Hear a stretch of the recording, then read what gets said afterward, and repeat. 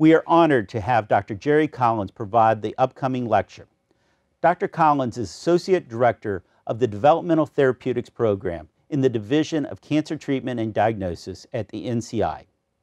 He received his PhD in 1976 from the University of Pennsylvania and completed a postdoctoral fellowship in clinical pharmacology at Johns Hopkins. He has authored or co-authored over 200 papers in the field of clinical pharmacology, primary emphasis in the area of pharmacokinetics and pharmacodynamic principles in the field of cancer. Prior to his current position, he spent 17 years at the FDA. Please enjoy today's lecture. My name is Jerry Collins. I'm here today to talk about topics that are contained in chapters 32 and 33 of the textbook. My day job is that I lead the Developmental Therapeutics Program at the National Cancer Institute. My background is that I've spent half of my adult life at the National Cancer Institute and half of my adult life at the Food and Drug Administration, neither of whom assumes responsibility for anything that I might say tonight. Chapter 32 was written by Bob Dedrick, who originally joined me in sharing this, but he's retired, left me his slides, and I'll have to try to represent them as I can. Bob Dedrick was a chemical engineer. He was a founding director of the chemical engineering section here at NIH, and just had a marvelous perspective about the relationships between phenomena in the physical chemical world and phenomena in the biology world. So what do chemical engineers do? Well, one of the major things they do is they make enormous quantities of materials, specialty chemicals, bulk chemicals, kilograms in these large chemical plants. And how do they do that? Well, they start out figuring out how to synthesize the molecule in test tubes using milligram quantities. And so the process of going from milligrams to kilograms, which is at least a million-fold difference, is what chemical engineers call scale-up. And as Bob thought about that process, his lifelong training, his question is, well, what's it like in biology? In biology, we have these, just within mammals, we have these tiny rodents, and we have these enormous animals. What are the similarities and differences? How do you get from small creatures to large creatures? What are the similarities? And what are the differences? In fact, one of Bob's favorite sayings is, engineers look for similarities, biologists look for differences. And most of the people who signed up for this course are of course, biologists, but we'll try to give Bob a chance to convince us of the role of similarities. So this is a lab tech in Building 37 on campus, a little bit earlier in time when you didn't have to wear gloves all the time when you were handling animals. And so the mouse and the rat clearly have similarities. You can see that they look sort of the same shape and different from other mammals, but it's a tenfold difference. You're talking about a 20-gram mouse and a 250-gram rat. So what are the implications of that size other than one needs more food to eat and more cage space? But Bob didn't stop it there. His other hobby was that he was a photographer. So sure enough, he wandered down to the Washington Zoo and took this picture. So the picture, he convinced the zookeeper, who was happy to participate in this experiment, to stand next to the elephants that the zookeeper worked with. And so compared to a rat, a human is 300 times larger. But compared to a human, a mouse is several hundred times larger than a human, at least in terms of body weight. So we just have this enormous scale, just within the mammalian kingdom in terms of what size processes were. Bob's a very curious person. He knew how that worked in chemical engineering, and he wanted to learn and contribute to that in the world of drug distribution and pharmacokinetics. So it turns out that because there's such a wide variation in body weight, that biological processes have to scale. They do things differently, they do things at different rates, at different turnover volumes, at the small end of the scale than the large end of the scale. And 70 years ago, Adolf published this paper in Science, 1948, on allometry. And everybody's eyes glazed over and said, why do I need to know anything about allometry? Well, Adolf's simple point was, even if you don't know the fundamental underlying processes that you're measuring, whatever it is, temperature, heart rate, amount of food intake, body surface area, there's an empiric relationship that covers all of those diverse equations. And that's this equation in the middle of the slide where the property is equal to some constant times body weight to the nth power. Well, that's all that it means. It doesn't mean that we know exactly why A is one value and M is another value. It just means that as you look at series of data across a wide range, this equation comes up over and over again. And for someone who's curious, they would say, this can't be a coincidence. In fact, this is very similar to the way chemical plants are designed. There's a scale up from milligrams to kilograms that follows a allometric-like process. When you see these plots, they're a little different from most of the pharmacokinetic plots you've seen in this course in that it's a log-log plot. Both the y and the x-axis are logarithms.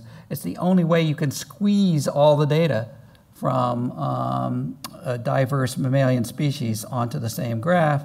And the two squiggly lines are just showing you what happens when the property is directly proportional to body weight, where the exponent is 1, versus when it's 0.7, which is sort of a magic number in allometry. The good news is we won't talk about why it's a magic number. So here is heat production. So all mammalian species are warm-blooded animals. They're aiming for a particular target body temperature. How do they achieve that? They achieve that primarily, except for us, they achieve it primarily by adjusting their rate of metabolism, adjusting their heat output. And if you plot on the bottom everything from a mouse to an elephant over, you count them, half a dozen logs, and then you look at the heat production on the y-axis, it keeps coming up again. No matter what property you're looking at, the allometric equation, the log-log plot, is important. So this is the way Bob's thought process works. He says, well, there must be a lot of similarities. There must be a way we can put this together in a way that would be useful in drug distribution and pharmacokinetics.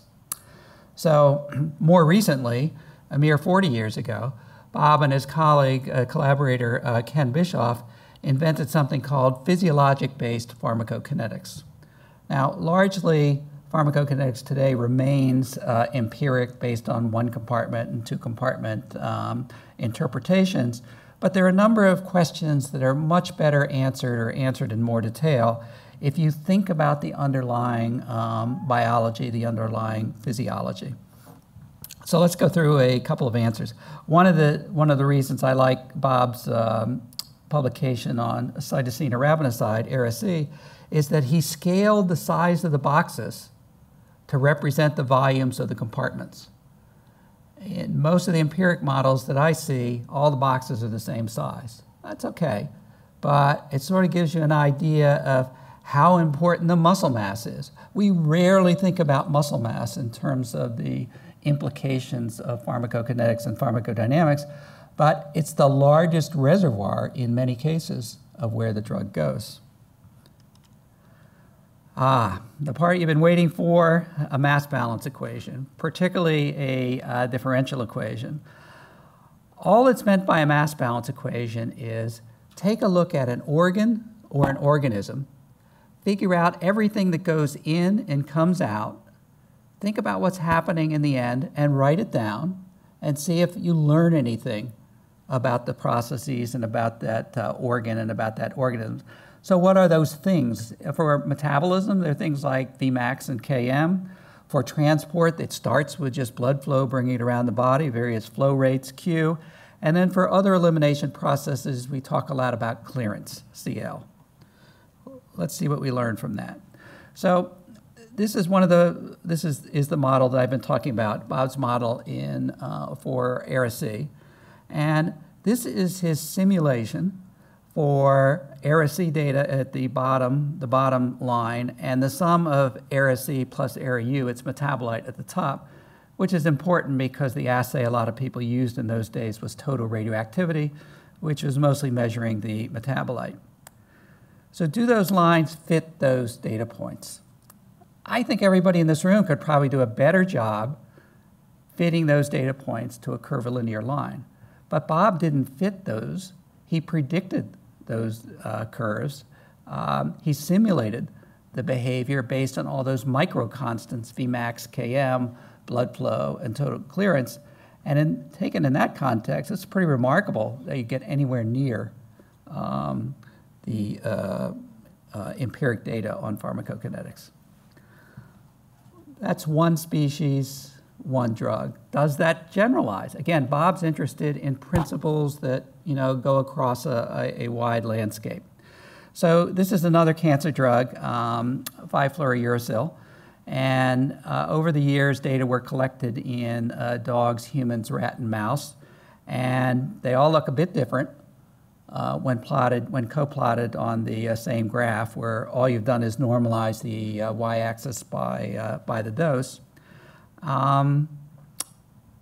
Wonder why that is. Wonder what's happening there. Can the same structural pharmacokinetic model predict the behavior for 4 different species if you know the differences in the micro-rate constants?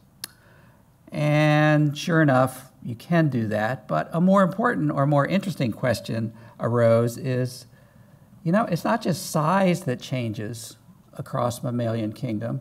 It's also other properties like time.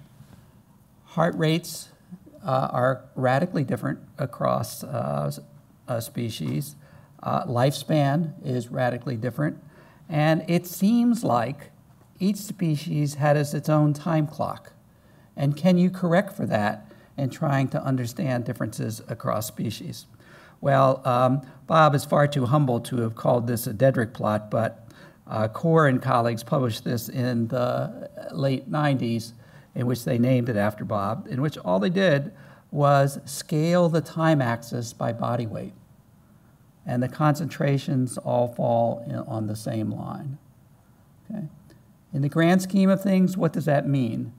Again, the fundamental message over and over again is you can find similarities even when there appears to be a lot of differences. How hard is it to get those data to do those simulations? Well, in the metabolism lectures back in the fall, you heard some talk about doing hepatocytes and microsomes and various ways of looking at metabolism of drugs in the body. So this is a set of, 25 drugs that was published by Brian Houston earlier in the 90s, in which he looked at hepatocyte cultures. Okay, you can grow hepatocytes in culture, and this happens to be rat. So we're switching from human, which was ARA-C, to rat now, and instead of looking one drug, we're looking at 25 different drugs. And what Brian Houston and his colleagues did was create a physiological pharmacokinetic model which related in vitro benchtop measurements in hepatocyte systems to what that would look in the whole body of a rat. And then in their laboratory, they also collected the whole body data. Pretty remarkable curve. If you look at any of those points, there's deviations, and sometimes they're the most important story. But the key is we're looking over 3 orders of magnitude, 4 orders of magnitude, and we're seeing similarities across a wide range, despite the fact that there are 25 radically different structures that are the drugs that were studied here. Moving to human, Ito and colleagues a few years later did the same experiment that the Houston lab did, except they looked at humans. They looked at a few more drugs than 25. I didn't count them, but maybe there's 30 of these. The interesting thing is that straight line falls apart as you get very low. And as you get very high, it looks very similar. Why is that? Well, if you're interested in similarities, you focus on the right half. If you're interested in differences, you focus on the left. Both are important. If we go back to what was the fundamental rate of clearance in the rat, The curve ends at 0.1 in terms of clearance units on the y-axis, whereas in humans, it tails off at 0.1. What does that mean? There are other things in the body besides the liver that account for how a drug is biotransformed and excreted from the body. So in general, you would not expect metabolism by the liver alone to do it. It works in the rat because the rat is so incredibly efficient at transforming drugs relative to humans. So when humans have drugs that have low clearances, then you begin to parse out this tail on the left side of the graph, which shows the non-hepatic effect. So again, you learn something from similarities, you learn something from differences. The last thing I want to say, of course, I've already said that engineers look for similarities, biologists look for differences, but both have in common the fact that they collect a lot of data in the laboratory and in other systems, and they want to use those data to predict or extrapolate or scale up from micro or mini systems to larger scale apparatus or larger scale animals. And so always the engineer, Bob, says that biologists have a strong interest in similarity, just like engineers do.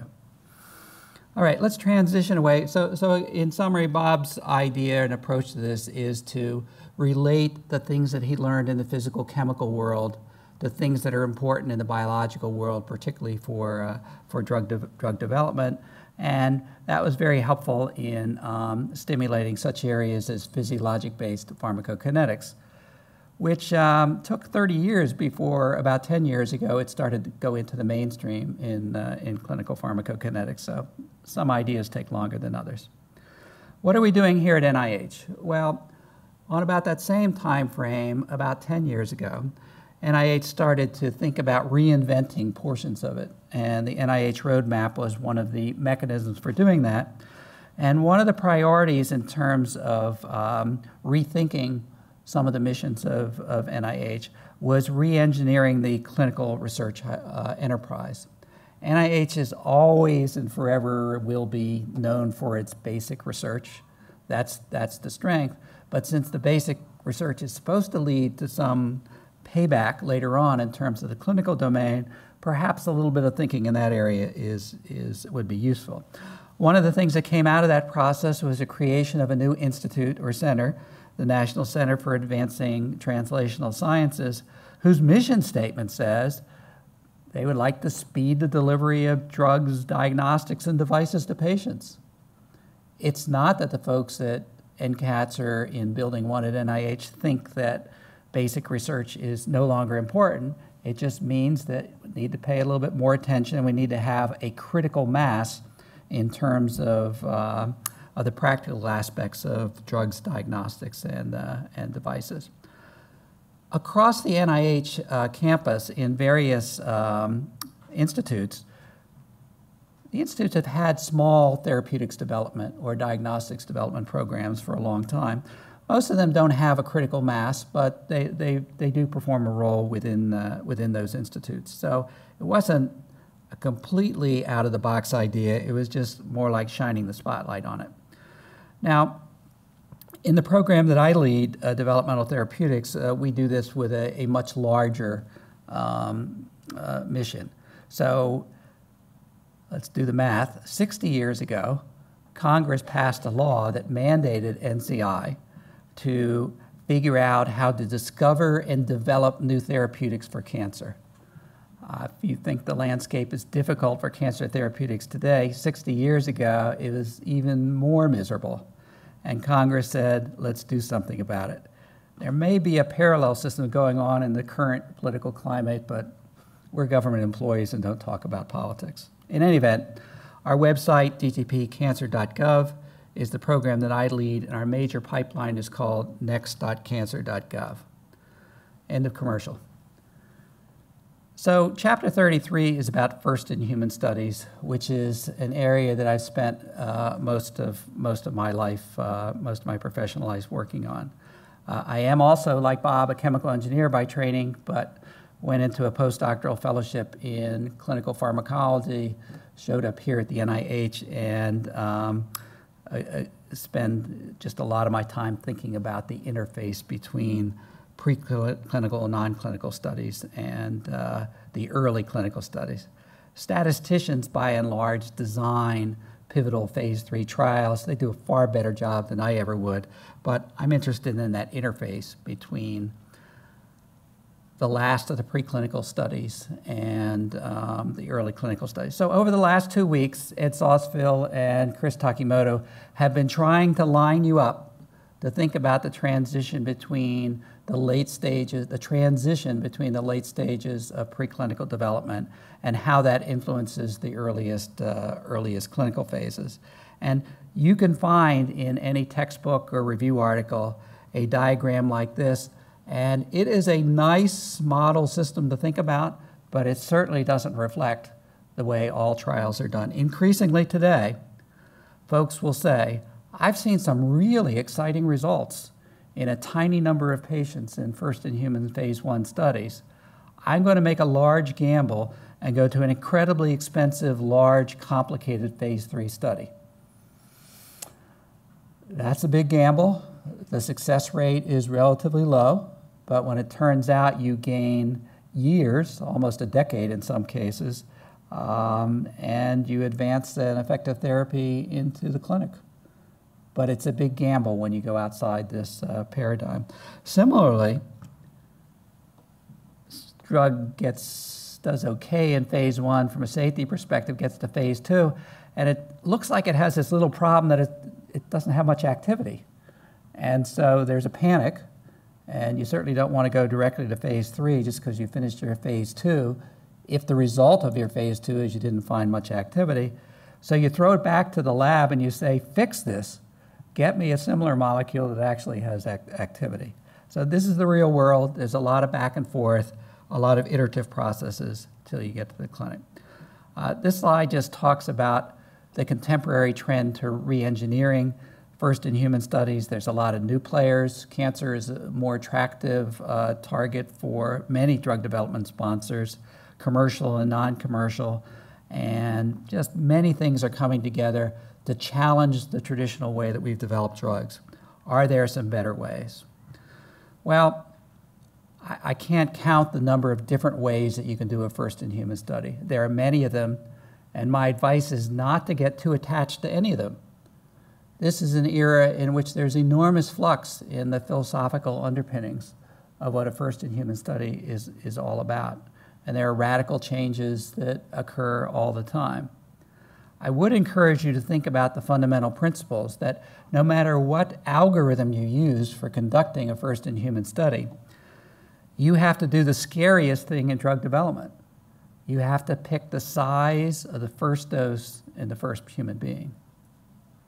Okay? So all the modeling, all the preclinical studies, all the genomics in the world don't, help reassure you that you have the right starting dose, but you generally use a pretty large safety factor. You calculate what you think the right dose will be in humans, and you put in a safety factor, and you hope everything goes well.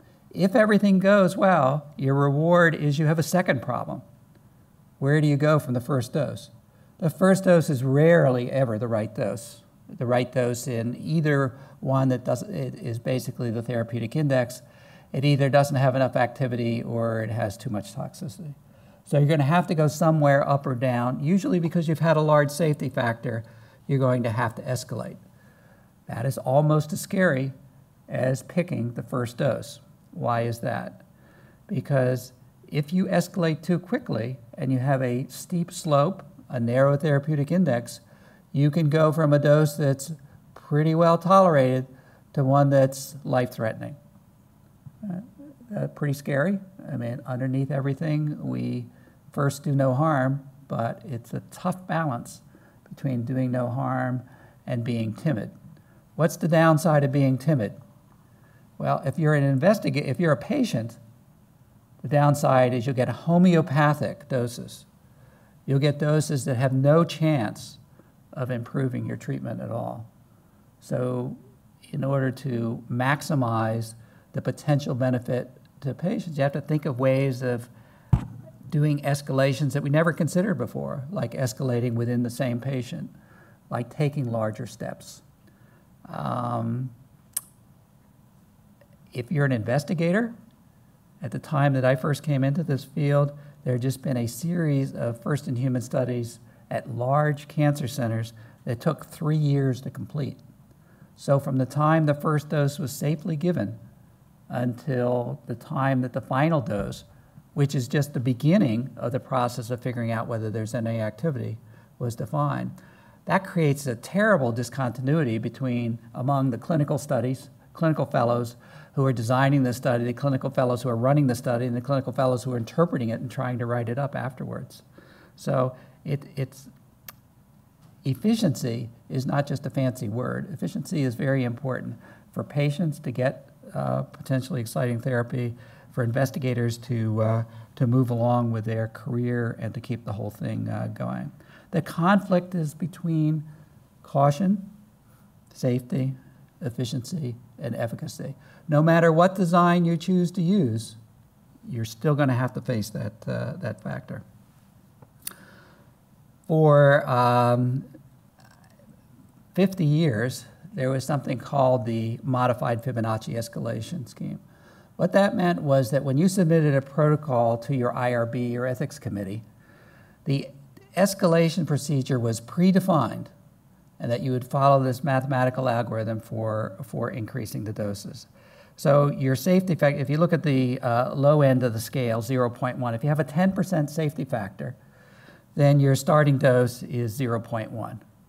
And if that's safe, where do you go next? Well, in general, in balancing safety versus a desire to get some efficacy, you assume I had such a big safety factor, I want something big for my first step, so you double it, all right? And everything is still okay. That's the usual outcome.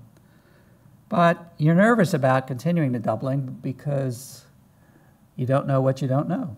You don't know where you are in humans. Nobody else has been there before. And so this idea that you would serially reduce the incremental step in terms of percent escalation, very roughly tied to the Fibonacci series in mathematics, became the gold standard for how first-in-human studies were done. Again, many inefficient studies because you cone down to such a small step that you're working hard against inter-subject variability. If you have a dose escalation step of 30% and inter-subject variability of 40%, you have to be careful about the noise. So a number of adaptive designs have been proposed, not just by myself and my colleagues, Bob Dedrick, Bruce Chavner et al., but by others, in which they try to think of ways of fine-tuning the escalation scheme so that it's no longer predefined. So you tell the IRB what your starting dose is, and you tell them how you will make your adjustments, but you don't lock it down in concrete. So let's talk about what those principles might be. Well, this is a PK/PD course. So our fundamental thought is that concentration circulating in the body tells you at least a lot, not everything, but tells you a lot about what's likely to happen in terms of toxicity and efficacy. Indeed, the concentration of drug circulating in the body is considered a biomarker or an endpoint in many clinical studies. We expect in the toxicity domain equal toxicity for equal exposure. First in human is all about hoping you have a terrifically effective drug, but the first principle is it safe? Can this structure be given safely to human beings? So how might you do an adaptive design? Well, pay attention to what you already know. So if you give the biggest dose you think you can to humans, you compare it to start with, you compare it to how large a dose animals tolerated. All right, so that's just on the basis of dose. And, you know, that's one way to escalate. But when you consider interspecies differences in metabolism, you're probably much more interested in blood levels or concentrations in plasma, because that's what pharmacodynamic effects are built upon. So you can change your escalation strategy from a predefined set of numbers on a universal scale to a strategy that says the size of my escalation steps will be determined by whether it appears that we're very far away from the target or we're very close and we need to be cautious. Well, you don't just say, that's a good idea, let's go out and do it. You have to generate a database, you have to evaluate it retrospectively before you can jump in. So my colleagues and I did a study of anti-cancer drugs in humans in our program at NCI versus the toxicity and pharmacokinetics that were done in mouse, which are our primary efficacy and sort of an early toxicity ratio.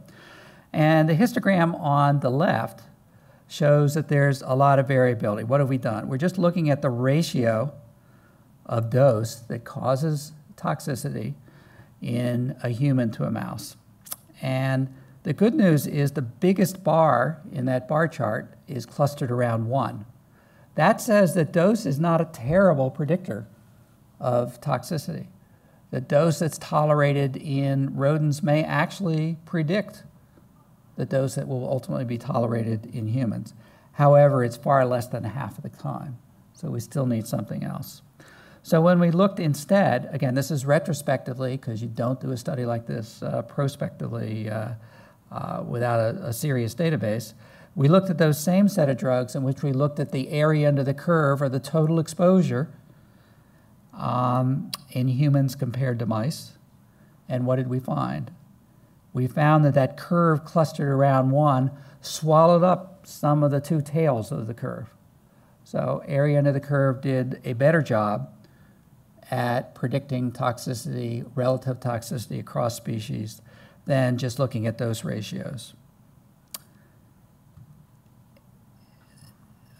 The left-hand side of that histogram tells you the danger zone, where for some reason humans are hypersensitive relative to the non-human species that it was tested in. And so at the same relative concentration, humans will have more toxicity. You can't completely eliminate that. You just have to narrow down the number of cases that occurs.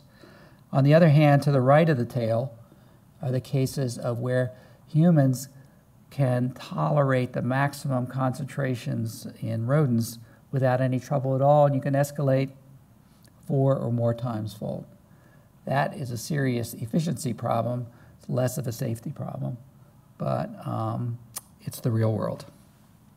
So that's one type of design. It's a hypothesis that we could improve the way first-in-human studies are done by taking advantage of a well-established clinical pharmacology principle that it's the concentration that counts. The dose is just a way of delivering the concentration to the individual preclinical species or clinical. For those cases where there are discrepancies, and so we're sort of satisfied with the results there, but we're curious too, and we want to know why there's a big difference. So earlier in this course, Sandy Markey taught a couple of courses on how to measure drugs and how to interpret structures. And one of the things that he didn't spend as much time on was species differences in drug metabolism. He told you the tools of how to develop that. But earlier in his career, he spent a substantial time investigating differences in, just take half-life as a parameter. So phenylbutazone, a drug that's no longer in the market, for humans anyway, has a 3-hour half-life in rabbits, 6 hours across a wide range of species, rat to dog, and then in humans, and this is part of the reason why it's no longer in the market for humans, has a 3-day half-life in humans. So the experience that you gain looking at a rabbit, a rat, guinea pig, or a dog don't adequately prepare you for this large difference that's seen in humans. We know a lot. Pharmacogenetics tells us a lot about the enzymes that do the metabolism, about species differences, species variation in those. We can do better in predicting it, but it's always lurking in the background. So in my mind, metabolism is the principal confounding factor in first-in-human studies. Paclitaxel is a very successful anti-cancer drug. At the time that it was being developed, all of these principles about interspecies differences in metabolism, this would be the early 90s now, were just beginning to sink in and have an impact on the drug development process. And it was a little bit embarrassing that we were about to put paclitaxel into patients without knowing this. Are there any major landmines in terms of its drug metabolism? So the folks in my lab compared microsomal metabolism in human and rat microsomes and looked at what happened. Fascinating. The humans make a very unique metabolite, which the arrow at the top identifies as H for 6-alpha-hydroxypaclitaxel. Rats make none of it, and rats were the primary toxicology species for this. Rats make, the biggest thing they make is peak A followed by peak B, and humans make it not at all. What does that mean? Well, you don't throw out everything, but it makes you think a little bit more carefully about how to interpret your toxicology studies. Good news is A, B, and H all together have minor biological activity for either toxicity or activity. Not so much a problem. They do influence the amount of parent that's circulating, because the faster it's metabolized, the lower its value is. But it turns out that if you just follow the parent concentration, you'll be in good shape, because that's where the activity and the toxicity is. An important lesson to learn, frequently cited in the drug-drug interaction area. But here's a more famous one in the drug-drug interactions, and I know you've been very patient in sitting through a bunch of oncology examples, but let's go to allergic rhinitis. This is runny nose season right now, and most of you don't realize that the original way antihistamines worked were by making you drowsy and you didn't notice your symptoms. All right? That doesn't do anything for your productivity, so the pharmaceutical industry developed what they wanted to call non-sedating antihistamines, and my former employer, the FDA, said, why don't we just call it relatively non-sedating and we'll all be happy? So that's what those commercials that scroll by on the television are. The most successful of the early class was terfenadine, which was marketed as Seldane. It was a prescription drug in the US. It was over-the-counter around the world, and there was a pending application at FDA for it to become over-the-counter. All of a sudden, at the emergency room on the other side of Rockville Pike, in what used to be called the Naval Hospital, there were a series of patients who showed up in their late 20s, early 30s, who had bizarre heart rhythms, torsade de pointe. And they didn't have any history of heart problems. They had been taking antihistamines for a while. They were taking terfenadine. And it was just really confusing to figure out what happened. Well, what happened is they got a concomitant infection of some sort, and they started taking other medications, such as ketoconazole or erythromycin, that interfered with the metabolism of terfenadine. And it turns out that when terfenadine, 60 milligrams, is swallowed, what you see circulating in your body is no terfenadine at all, zero. It's all the primary metabolite, fexofenadine, which today, of course, is marketed as Allegra or the generic form. Well, who cares about all that stuff? Well, we do, because there's a one-to-one correspondent relationship between the concentration of terfenadine or fexofenadine that has the desirable effect and a 10,000-fold difference in the toxicity in terms of cardiac ion channels. Remarkable. It was not important as long as every molecule of terfenadine that was swallowed got metabolized in the GI tract and the liver before it circulated to the heart.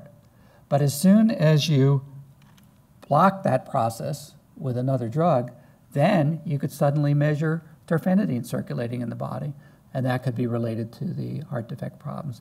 So this was the wake-up call for drug-drug interactions. That's the reason we have to read all these complicated labels and all these potential drug interactions that occur, because you got to sort them out, you got to prioritize them, but you can't overlook them, particularly in patients who take a half a dozen drugs.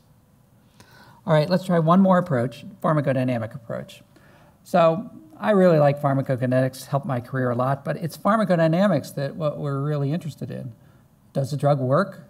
Is it good? Does it have too many side effects? It's all pharmacodynamics. And so could we design first-in-human trials based on pharmacodynamics instead of pharmacokinetics?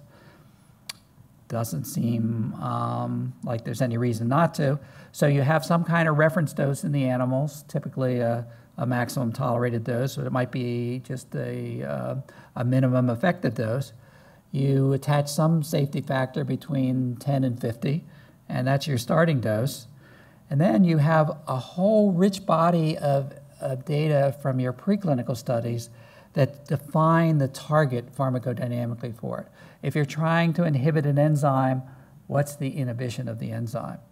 If you're trying to tie up a receptor and block it, what % blockade do you need? You have a very rich set of in vitro and in vivo study in the preclinical domain. Why not use that as a reference for assessing target impact in humans? And could you make decisions on how large an escalation or whether to even stop the trial because of futility? You're already well past your target and you're not getting any benefit. Humans must be different. There are some studies like this that are done. They're more challenging. But I think the most important thing, as I said at the beginning, don't get attached to any particular design. Get attached to the questions that you want to ask. Get attached to what you want to learn from doing these studies. So as I was leaving my former employer to come back here to NCI, we were trying to, internally, the FDA was a little bit out of the box, trying to generate more innovative designs in first-in-human studies and trying to enable academic, nonprofit, government investigators to do more limited studies that would help them take their laboratory-based studies to the next step. And so we put out a document called Exploratory INDs, which essentially permitted limited human investigation with a more limited preclinical package. You're exposing fewer subjects. You're doing that in centers that are incredibly talented in this area and do intensive monitoring. Essentially, we were trying to encourage molecular proof of concept, just what I was saying before. Is the enzyme inhibited? Is the receptor blocked? And we were also trying to encourage functional imaging, which have been sort of caught in a difficult space in the regulatory world and needed to be well-defined in terms of that can be a generator of biomarkers and can be helpful as an exploratory sense as well. At NCI, my soon-to-be colleagues were working on something called Phase 0, which was very much the same thing as let's upfront limit how far we're going to go into the clinic in return for getting there faster. So as we saw earlier in this talk, the historical phases of human evaluation, Phase 1 is about safety, safety, safety, and it'd be nice if you could learn something about activity. You should certainly look. You're likely to find some surprises. Phase 2 is where you're really making your business model. Is the activity promising or is it not? Can I invest in this compound, or is a 5% response rate too low? Or is it too toxic? And then Phase 3 is comparative. Does this compound, does this drug development program have anything to offer that's an improvement over current therapy? Phase 0 is stepping back from that. It doesn't exist as a real entity. It exists as a concept. There are Phase 0 studies done. I'll show you one of them. But it's really about what is the most important thing about this compound that you want to learn as soon as possible. Everybody would say, does it work? Well, yeah, but you got to back off from that. You've spent millions of dollars figuring out why it works, selecting the thing that has the best impact on a particular mechanistic target. You want to know whether you actually get the desired effect. You don't get that by just measuring whatever the dose-limiting toxicity is or counting the number of responses and dividing the number of patients that are on. Those are incredibly important endpoints in the trial, but they come later, and to get higher doses require more safety study preclinically. But you could learn a lot about mechanism of action. You could answer important questions if you had a process like an exploratory IND or a phase 0. I can't tell you how hard it is to get people to articulate the question they want the answer to. I would have thought everybody knows what they want. They want to go to the next stage, is essentially what I usually hear. What is the key piece of information? Sometimes it's a very limited question that builds on experience with analogs that had problem getting in the body or a problem with toxicity or something like that. But when you really have a novel chemotype, what do you really want to do, and how are you going to figure that out? So almost all drugs are given orally, and they don't work systemically unless they get absorbed. And they don't always get absorbed. A fair number of drugs are chemically unstable at pH 3 in your GI tract, or even unstable if you take proton pump inhibitors and have pH 6. There's also a lot of enzymes that line your gastrointestinal tract, and every molecule essentially has to go through the liver before it goes to the systemic circulation. And then there's those formulation things. You swallow a nice hard pill and it comes out the other end as a nice hard pill. That actually does happen. So a key question is, this is my drug. This is the thing that I think has the best chance of working. Can I achieve adequate concentration? So that's simple. That's not very complicated. Why not do that in your first set of patients? In a project we did in this building on the NCI Clinical Service, we were looking at an enzyme inhibitor, and we wanted to know whether this DNA repair enzyme was inhibited. We couldn't tell that from looking at bioavailability studies, by looking at whether it was absorbed. We could only look at it by measuring the products of the enzyme reaction. All right? Did we do it or not? We're not interested in what's circulating in the plasma. This is pretty tough. We're interested in what happens selectively in the tumor. And so we have to look in the tumor. Pharmacokinetics is hard enough when you collect plasma and urine and stool and occasional opportunistic samples somewhere else. But to design a study that requires a tumor biopsy, it requires really good hypothesis and a strong motivated patient population, and don't do it without an incredibly well-documented assay. You don't develop your assay in tumor biopsies. You have your assay ready before you get there. So what happened upstairs on the 13th floor? So veliparib was a PARP inhibitor that we partnered with Abbott Pharmaceuticals on. We did the first in-human study here. It was a phase 0. It was only intended to be a single dose. A single dose is not going to be therapeutically effective because you need to inhibit the DNA repair for some period of time. It's unlikely to be toxic as well, so the FDA was fine with us choosing this mechanism of action to go. So we started at single doses of 10 milligrams and went up to 50 milligrams, and by 50 milligrams we had reached the target. What was the target? Other than wanting to make sure that it got in the body at all, we looked at the concentrations that were circulating in the preclinical studies of tumor-bearing animals in which there was a target effect. So essentially we were saying, as you've learned in many lectures in this course, that the concentrations circulating in plasma can give you some information about what target you're looking for. This is not the final answer, but if you can't do that, then the rest of the process is going to be more challenging. So we met the first goal. What about the second goal? And that's, can we get definitive results out of the tumor sample? And so here's a series of a half dozen patients that were studied again here in this building in the phase 0 study. And for 5 out of 6, at that dose that achieved adequate concentrations based on preclinical studies, for 5 out of 6, pretty much depleted entirely the product of the enzyme. So we had a dose that looked good based on preclinical studies, and based on actual studies in tumors, looks like it intended its goal. We had one tumor that barely responded. That just shows we didn't make up the data, because that's the way real data actually works. Are we finished? Should we invest $1 billion in this drug? Not now. There's still a lot to be done. It could be that there's a disconnect between the mechanism of action and the actual clinical anti-tumor activity. A lot of work to go. But you're willing to make larger investments when you have these kinds of data.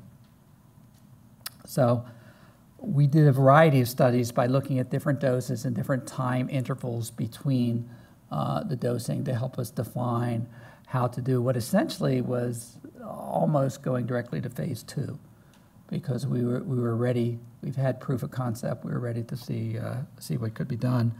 We needed to know a little bit about dose ranging and dose intervals. Let me say something about functional imaging, which was the other part of this guidance. Bob Innes gave a talk. He was like the third one in the series in the fall, and he covered this from the standpoint of PET as a tool more to learn something, in particular about the brain, and very, very attractive tool. We're greatly indebted to the neuroscientists here at NIH and elsewhere for developing it. But in terms of new agent development, let's think about the questions again. I want to know if the treatment impacts the desired target. If it doesn't block the receptor, I'm not going anywhere else. Okay, so somebody appointed me the manager of $1 billion company to figure out what things to go. I'm not going to go further if it doesn't impact the target. It's too early, and everything I invest after that's going to be very high. I do want to know what the minimum dose it causes an effect, and I want to know what the maximum dose beyond which you no longer get any effect. The shape of the dose response curve. And my marketing department has said that this pill can only be given once a day because that's what patients like. But I need to know scientifically whether once a day is the right dose interval or not. And it's very clumsy to do this in just empiric studies of toxicity and activity. Can be done, has been done, is done. But maybe if we had biomarker-driven answers to these questions, and maybe if we used the PET technology, we could find some ways of doing this with just a handful of subjects. So this is a different version of the slide that Bob Innes showed in his talk back in the fall, which I'm going to use to address these 3 questions. So the first question is, so that I can tell that nasty manager who's managing the pipeline, this is an enzyme, monoamine oxidase type B. It's a reversible inhibitor, losabamide, investigational. Did it do anything to monoamine oxidase type B? And you don't have to go to medical school or nuclear medicine school to say that at 25 milligrams twice a day in the upper right-hand corner, there is far more bright spots than there were at the baseline scan in the upper left corner. Furthermore, so yes, the answer to the first question is yes. The second question was minimum maximum doses, or what's the shape of the dose response curve? And that's the lower left-hand corner. When I double the dose, the few remaining flickers of candles that are left in the brain disappear. I've got complete inhibition. I'm wasting my time going any higher, assuming this is the mechanism. The third one's the challenge is, can I give this drug once a day, or is it going to take more often? It was given twice a day in the investigational study because the established marketed agent, Deprenyl, is given twice a day, so they thought they would use that schedule. The PET image was taken 36 hours later. What does that say? That picture is not quite as bright as in the upper left, but it's pretty much there.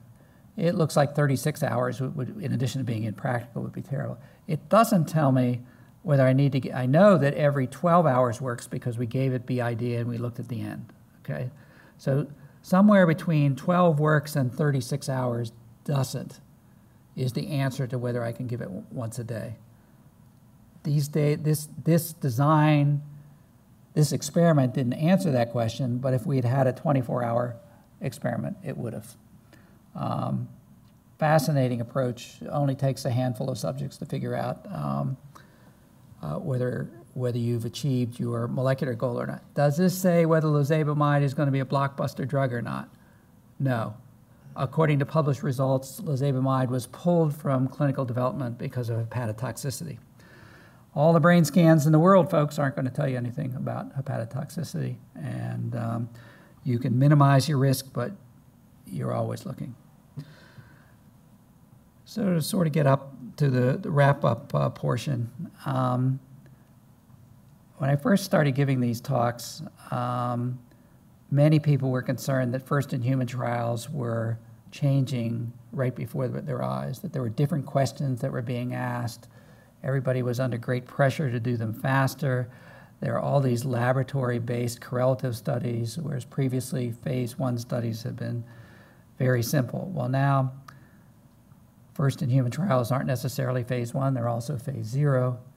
And I think that the community who does these studies is now comfortable with that. So yes, there's an identity crisis if you think that your design will work the same for every drug that comes off your assembly line, but the most important thing is you've been challenged to figure out what design you really need for your drug. So maybe it's an identity crisis, but it's good. The other thing, and really the last take-home message, is that is invariant, regardless of what design you use, is no matter what design you use, what's going to be inherent in first-in-human studies.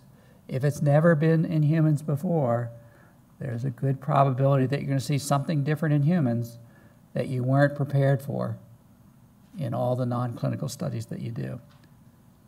Sometimes it's actually a pleasant surprise.